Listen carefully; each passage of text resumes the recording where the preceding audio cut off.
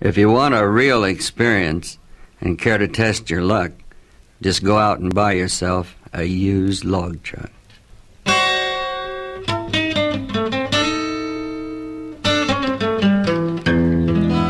You can pick one up off of most any lot.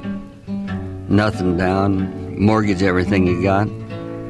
Then you get your permits and your PUCs, and you feel like a king, about as tall as the trees.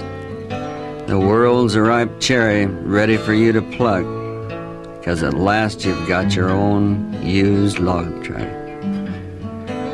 Well, things start happening that you didn't count on. She comes all unglued and your money is gone.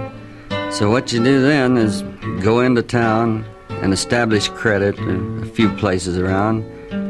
You're a businessman now, and with any kind of luck, you can pay 'em off quick with your used log truck.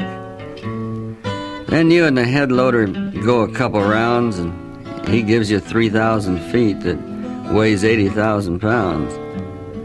Now the scaler's a crank, deaf and dumb, got bad eyesight and an extra long thumb. The weigh station's open, just your rotten luck. There goes the next payment on your used log truck.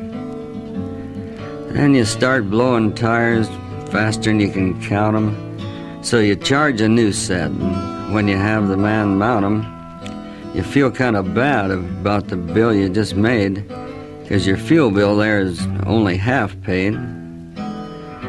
But you smile and assure him he won't get stuck, 'cause you can get rolling now with your used log truck. When you do get the haul, you work on it all night.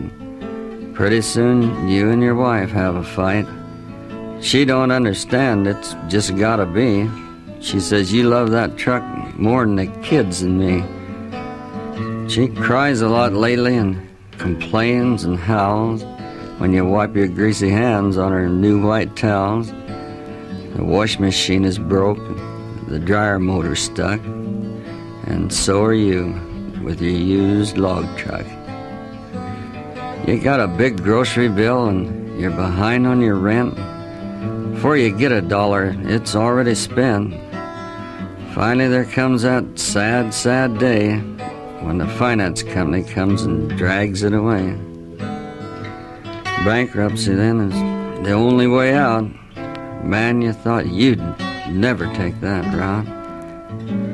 You go back to driving for a big outfit, probably the same one you up and quit. One thing about it, at the end of the day, you get out of that rig and just walk away. You go home to Mama, she's happy again, 'cause at last you got a steady check coming in.